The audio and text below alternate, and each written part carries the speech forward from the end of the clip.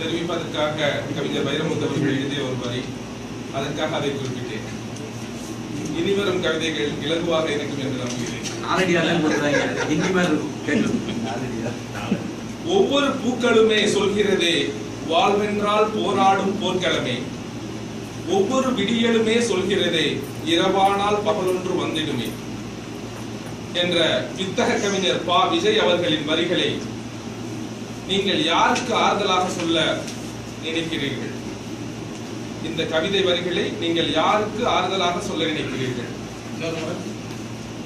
ஒவ்வொரு பூக்களுமே சொல்கிறதே வாழ்வென்றால் போராடும் போர்க்களமே.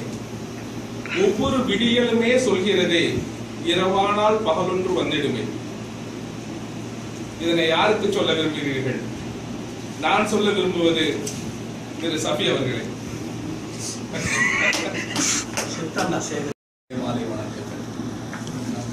ஒவ்வொரு பூக்களுமே சொல்கிறதே வாழ்வென்றால் போராடும் போர்க்களமே.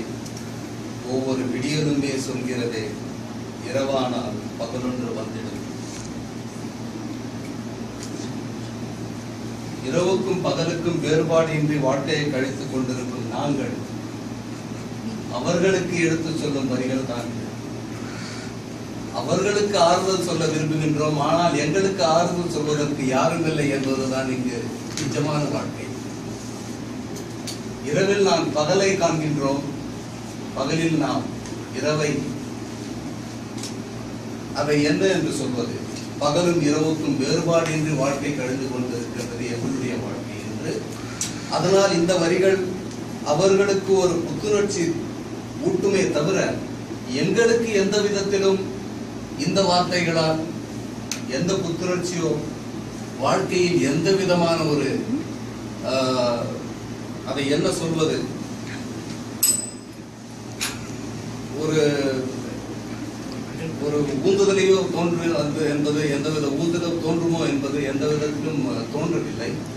ஆனால் நாம் வாழ்க்கை பாதையில் நடந்து கொண்டிருக்கின்றோம். மற்றவர்களை மகிழ்விக்க வேண்டும் என்ற எண்ணத்துடன் நகர்ந்து கொண்டிருக்கின்றோம்.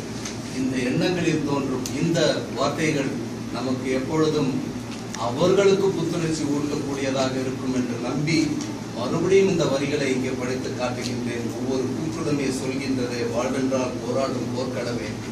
நாம் போர்க்களத்தில் தான் இருக்கின்றோம். ஒவ்வொரு விடியலுமே சொல்கிறதே இரவானால் பகல் என்று வந்துடுமே. அவர்களுக்கு ஆறுதலாக.